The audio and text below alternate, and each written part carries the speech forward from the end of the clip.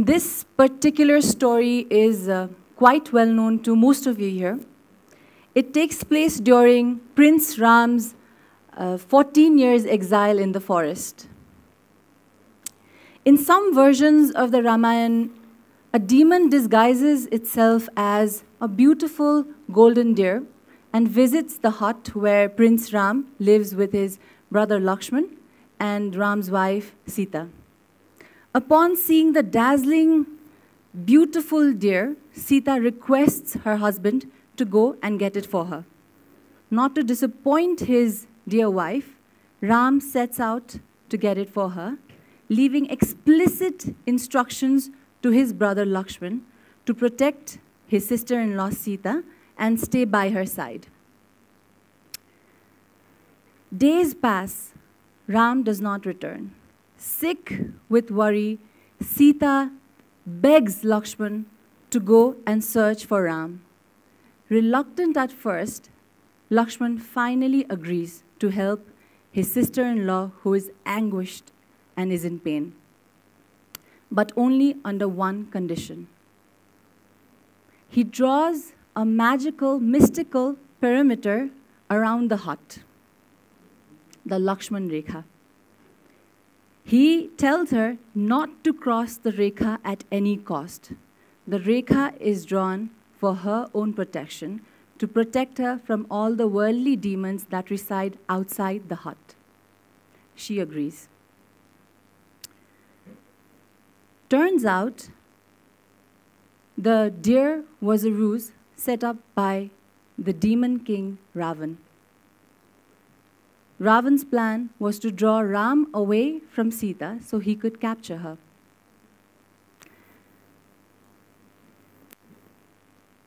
And in doing so, when Ram and Laxman leave the hut and are not in the area, Ravan disguises himself as a sage, as a rishi, and visits the hut where Sita is, all alone. Now this is where things get interesting. Sita, fully aware of the perils, of the consequences of crossing the Laxman Rekha, still decides to do so, because it is in her ethics, in her values, to serve or to attend the guest that is at her doorstep. And the minute she does that, the second she does that, she is captured by the evil Ravan. Now, in many modern interpretations of the Laxman Rekha, it looks at the Laxman Rekha as a symbol of the patriarchal world trying to confine or control the modern-day feminist from setting out on her own adventure, from setting out on her own journey, from setting out on her own. But I am not here today to talk about the patriarchal issues or to talk about gender roles. I'm here to talk about the Laxman Rekha as a state of mind. Regardless of your gender, regardless of your age, regardless of your faith, the Laxman Rekha exists. When we grow up, while we're growing up, we feel like no dream is too big. You can do whatever you set out to do. But slowly, as the worldly wisdom pours in from our friends, our family, the society, we gradually and slowly and eventually start etching a line, a Laxman Rekha for ourselves. Why do we do that? In the background, with the society's pressures and topped off with our own experiences, we start to draw confinements. And with time, we grow so comfortable within the confinements that we draw for ourselves or confinements that are drawn for us by somebody else, that it eventually becomes our comfort zone. And eventually, we end up there. It becomes very difficult for us to cross that. So that, for us, is the Laxman Rekha. One of the first Laxman Rekhas that we're introduced to is when we're told our parents and our teachers know everything. They are the best, and thus they are always right. One of the biggest and the first Laxman Rekhas that we're introduced to. Beyond this Rekha, Beyond their knowledge lie discoveries that are waiting to be understood and to be challenged. Our education system, one that lacks innovation, is serving no justice to the world around us. The world is moving at a lightning speed. There are innovations happening every single day. Is our education system prepared for that? Or is our education system even acknowledging that? So, the education system in itself is one of the biggest Laxman Rekhas that exist today. And with the world moving at a rapid speed, we have to cross the Rekha and cross it fast. So, we're also told that sky is the limit. Sky, again, metaphorically, is the largest and the biggest Laxman Rekha that looms over our heads. Why sky? There's the space, there's the universe, there's the beyond that we don't know of. Why haven't we explored that? Or why are we just limited within the skies?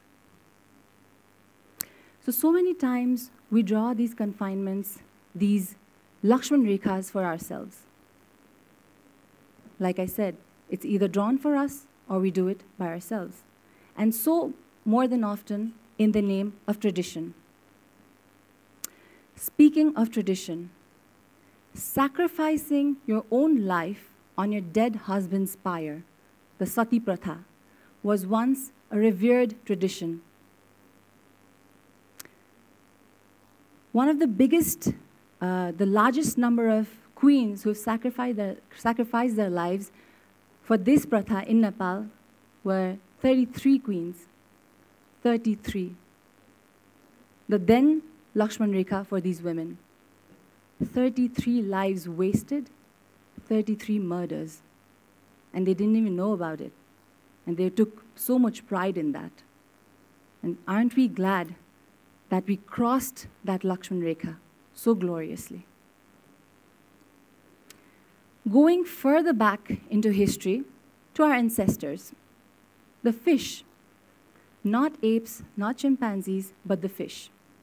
There are new studies that reveal that we, Homo sapiens, humans, may have evolved from fish, an aquatic creature that took a leap of faith and jumped out, crossed its water boundaries, its Laxman Rekhas, to become one of the most advanced species on Earth, human beings, that even today, after more than 50 million years of evolution, still aspires to build walls around its borders. Nevertheless, humanity, the human evolution, serves as the best proof of crossing the Laxman Rekhas. We would have still been writing letters and waiting for days to communicate instead of sending a quick text message. We would have still thought that life is not possible beyond Earth. We would have still been carrying candles out in the dark. So here's to the Sitas who crossed their Laxman Rekhas despite knowing of the punishing consequences. They took the leap of faith. They dared to imagine. They dared to cross the Laxman Rekhas. So many of us cross our Rekhas, our Laxman Rekhas, all the time, intentionally or by mistake. The important thing is not just crossing the Rekha. It's about what happens once we cross the Rekha.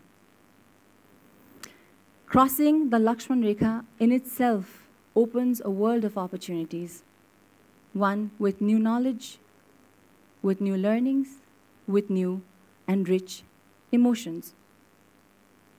Personally, for me, I aspire to cross such Laxman Rekhas on every single day. And why can't we? There are people who've done that and proven that we have to cross the Laxman Rekhas. in order to evolve. It is our responsibility, duty, as one of the most advanced species to do that and set an example for generations to follow. So here's to all the Sitas and all of us. Dare, let's dare.